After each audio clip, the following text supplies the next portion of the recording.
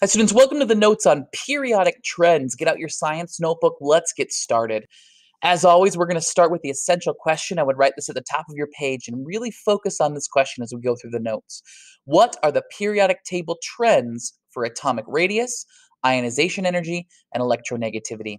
Remember, you need to answer this in a deep way, so you need to be able to explain what these trends are as well as what each of those definitions mean. Let's start with atomic radius. The definition of atomic radius is just the size of an atom from the center of a nucleus to the edge of the outer electron shell. You're probably familiar with radii or radius in math, where you just have a circle and it's from the center to the outside edge. And we're kind of considering atoms to be the same thing, only it's a three-dimensional model. So here you can see an example of this is an element of nitrogen, and you can see the atomic radius is from the center of the nucleus to the outer edge of the electron shell. Now, this nucleus has a radius of 0.7 angstroms, but we're not going to get into the detail of specific numbers. We're just going to look at the general relative atomic radius. How do the atomic radiuses relate to each other based on their position on the periodic table? If you take a look at this periodic table and it's organized by atomic radius, the relative atomic radius, you might be able to see a trend. If you notice, in the upper right-hand corner, the elements are relatively small. They have a small radius. And the lower left-hand corner, the elements are very large. That is the relative trend on the periodic table. Elements get larger as they're going down groups and from right to left across a period. Remember, groups are columns and periods are rows. Let's look at another trend, ionization energy. Ionization energy is the energy required to remove an outer shell electron. You might remember we drew Bohr models of elements, and here's a few Bohr models based on the different sections of the periodic table.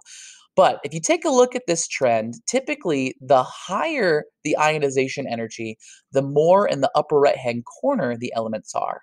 And the lower the energy, the more in the lower left-hand corner. So the trend, as you see here, is increasing ionization energy going up groups and going from left to right across a period. It's pretty much the exact opposite of atomic radius. Now, we're going to learn a little bit more about something called the octet rule. I'm not going to explain it right now, but I want you to know that this trend is influenced by the octet rule, which deals with atoms and their electrons.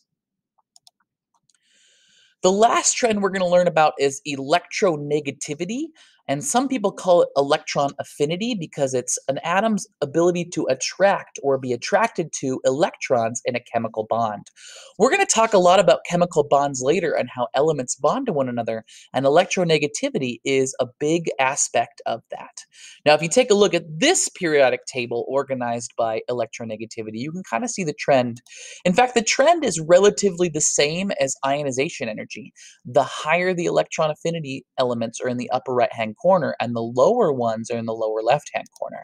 So that's the trend, increasing electronegativity going up groups and from left to right across a period, or across each period. This trend as well is influenced by the octet rule. Now, one thing to note, if you look on the very right, there's a special family called the noble gases, and we'll learn a little bit more about element families. But this family doesn't attract electrons anymore because it's already full of them. It's reached its potential, which is one of the reasons why they call it the noble gas family. That's it. That's the end of our notes. I wanted to introduce those three trends and talk about what they are. You'll have a little bit of a practice, but before you do that, take a moment to review these notes. Highlight those key terms and underline any essential information. Do you have any questions? Maybe ponder and ask questions or seek answers to those questions. And finally, summarize that essential question.